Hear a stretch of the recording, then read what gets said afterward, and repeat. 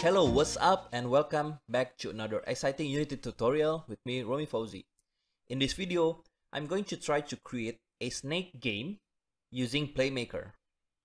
This is going to be a quite lengthy tutorial, so I'm going to split this tutorial into a couple of episodes. And this is what we are going to create here. And here, as you can see, I have a very short starting snake. And if we eat the fruit, the body goes longer.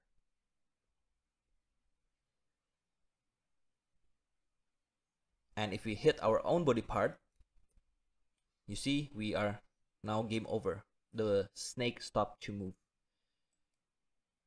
Okay, so let's jump into it. Okay, so now I have a new scene here, and it only consists of camera, and I've set the camera orthographic size to 5 and the projection to orthographic. In this game, we are not going to use any component other than sprite render, and I've already prepared a prefabs first for the body parts. Here, the body parts only consist of a sprite, a square sprite, and I've set the scale to 0.25 on the X and the Y. And we need to remember this value here because this is going to be our step for our translation movement. And I've also prepared a fruit prefabs. It's basically the same prefab as before, but with a color of green here. Okay, so now I'm going to create a new empty game object. I'm going to reset its value here. And I'm going to call this snake logic. And this will control the snake movement. And I'm going to open the Playmaker editor. And I'm going to create a new FSM. And this FSM, I'm going to rename it to control. And we need to create 4 different events for this FSM.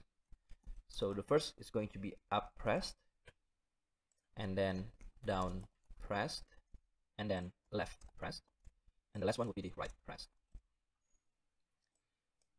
And here for the first state, let's just call this wait for key, and we want to add all of those transitions here.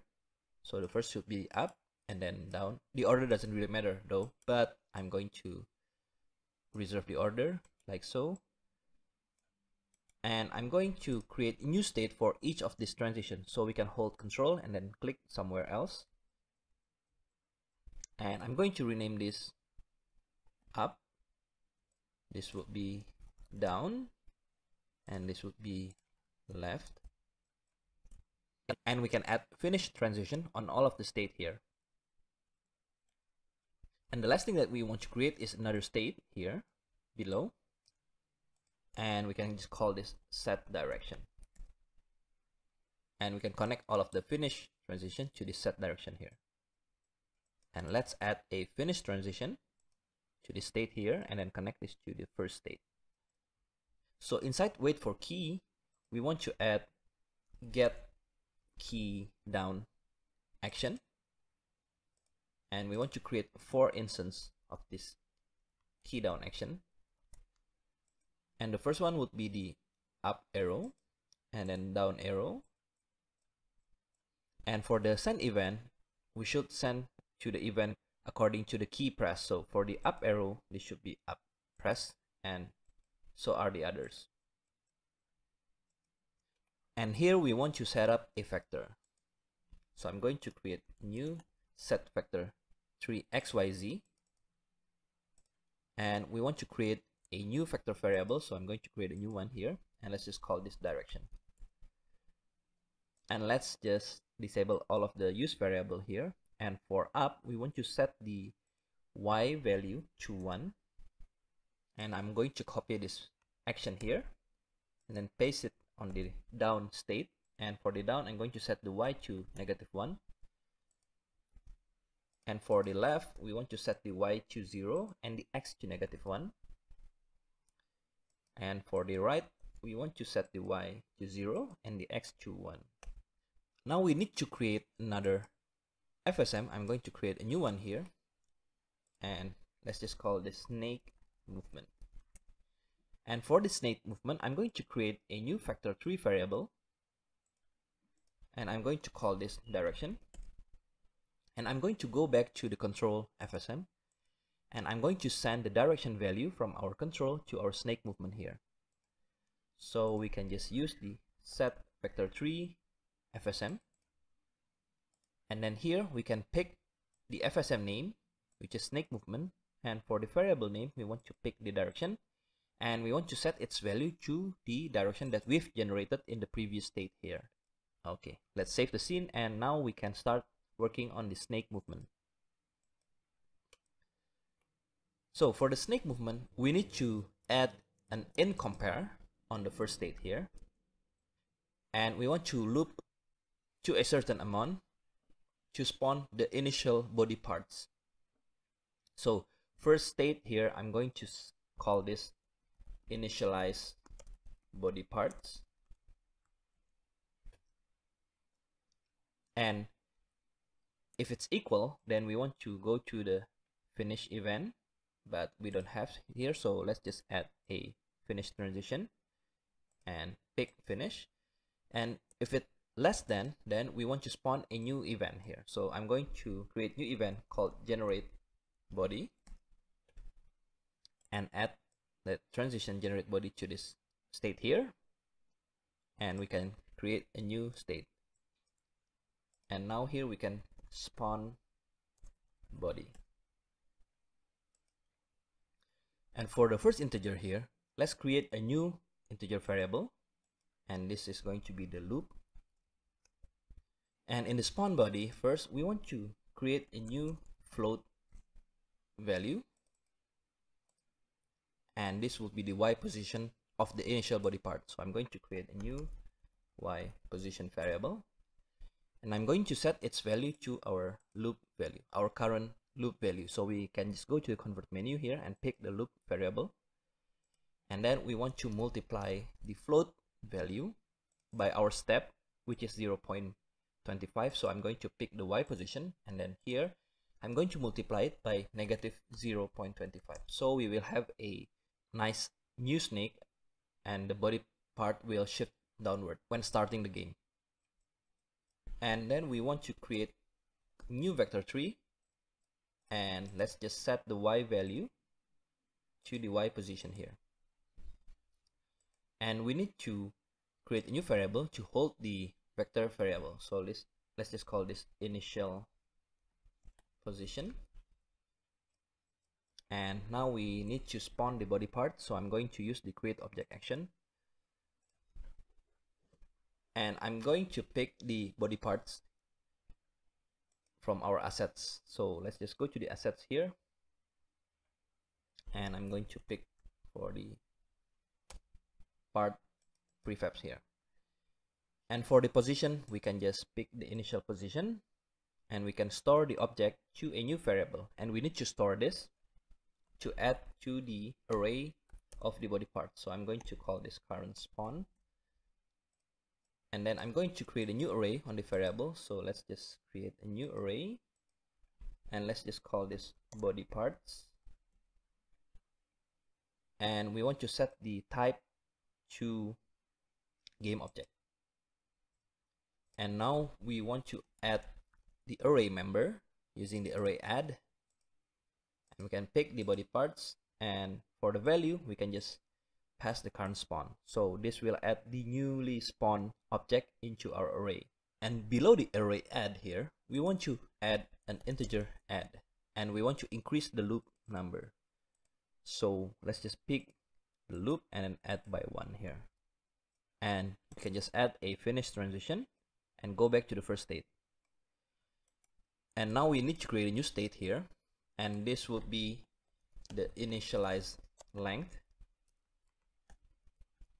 and we can connect the finish transition to the initialized length here. So I'm going to create a couple state here. First, I'm going to create loop body parts. To make things easier, I'm going to create another state, and this will map our FSM loops here, and we can just call this check for head. And I'm going to create a new state, and this one would be for move head, and the other one would be the move body. And we will connect all of this, and this when the head hits the body, so game over. and this will be eat fruit. And now for the initialize length, we want to use the array length action and then pick the body parts array and save it to a integer variable, and I'm going to call this length. And I'm going to add a wait action here, and this will decide the speed of our game here. So I'm going to set this to 0.1. So basically we are going to loop all of this action every 0.1 seconds. And if you want to make this faster, you can always decrease the value, reduce the time value here, and it will make the loop faster. And here I'm going to add a finish transition and fire the event from the wait action here, and then connect to the loop body parts. Okay, so for the loop body parts, I'm going to use the array get next, and for the n index we want to pick the length variable. So this will be dynamic. Every time we eat fruit, this length will grow, and then on the next loop we are going to loop even more of our body parts. And for the loop event, I'm going to create a new event here, and let's just call it loop here, and we can add that transition here and then connect to this part here. And on the array get next, we need to set the array to the body parts, and we need to store the game object result to the current spawn. We can use this because we are not using this anymore. At this moment we will already finish spawning the body, so we can just reuse this variable, and we can save the current index to the loop integer variable because we are not using this anymore here. So we can just use this again. And here I want to compare the integer loop, and if it's 0, if it's equal than 0, I'm going to create a new event called move head, and if it's greater, I'm going to create a new event called move body. And I'm going to add both of this transition here, and I'm going to change the first one. This is wrong, so this should be move head, and I'm going to connect the move head to the move head state here, and move body to the move body here. And inside the move head, we need to get the position of our current body part, which is the head. So I'm going to use the get position action, and we can pick the current spawn variable, which is the current iteration of our body parts from our array, and we can save it to a new vector, and let's just call this previous position or current position, and set this to world. And I'm going to copy the direction vector variable, so I'm going to create a new vector3 variable using the set vector3 value here, and I'm going to create a new variable called direction scale, and we can just copy the direction value here, and we want to multiply this direction scaled variable using the vector3 multiply, and we want to multiply it by 0.25, which is the size of our prefabs. So it will move every 0.25 unit on every iteration. So let's just use direction scale, and then we can translate our head using the translate action, and we can just disable the every frame and per second here. We don't need this. And for the space, I'm going to set this to world, and we can pick the current spawn variable and move it using the direction scale vector.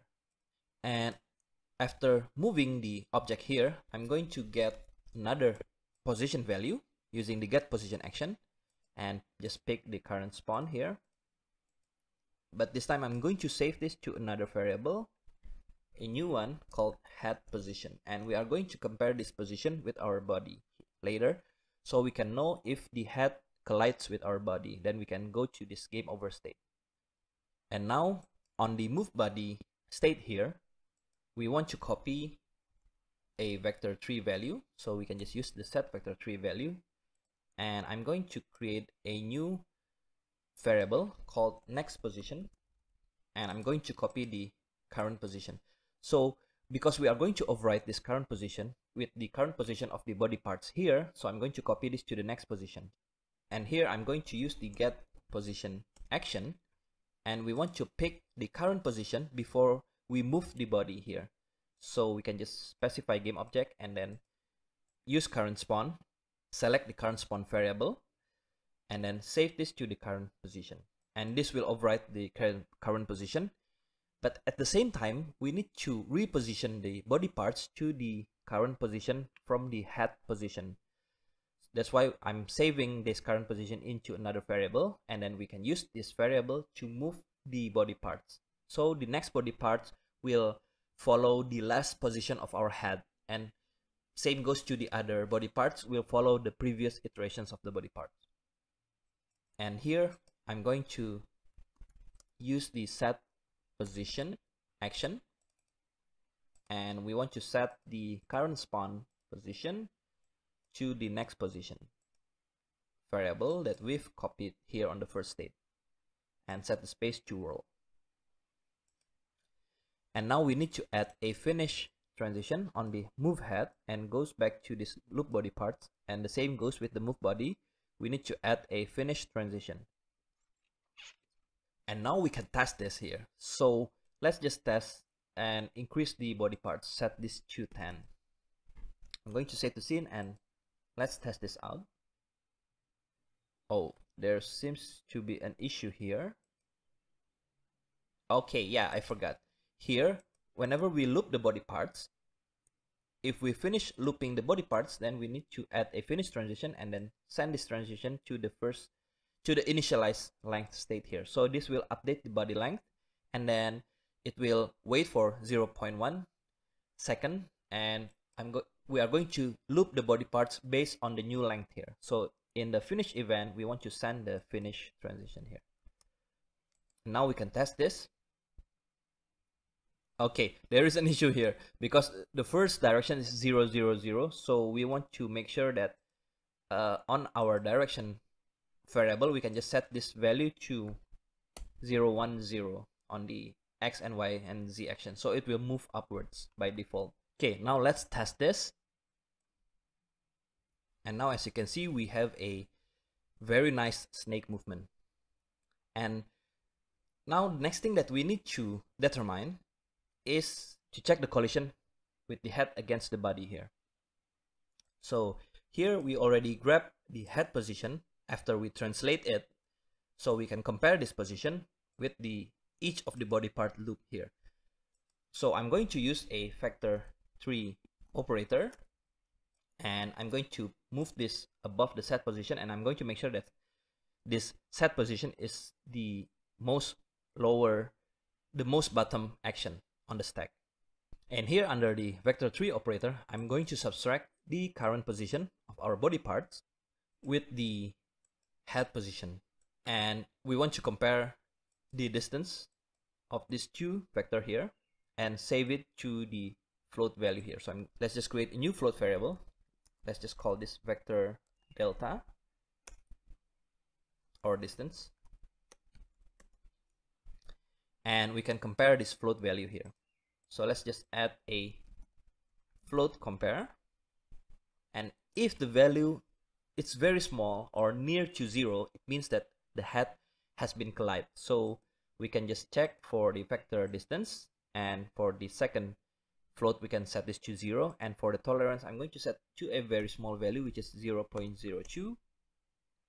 and if it's equal, then it means that the head collides with one of the body parts. So I'm going to add a new event here. Let's just call this dead, and we can add this event transition to this move body state here, and then we can connect this to game over. And here inside the game over, I'm going to leave this empty like now, but you can trigger anything to show that the player or the game has ended. Okay, let's save this and let's give it a try. Now we can move here, and let's just try to hit our own body part. There you go. When we hit the body part, we go to this game over state. So yeah, this will be all for this episode on creating a snake game using Playmaker. and we are going to continue to implement the fruit mechanics and the growing body size of our snake. And if you like this video, hit that like button and subscribe for more Unity tutorials with C# and Playmaker and also Bolt. Stay tuned for the next episode.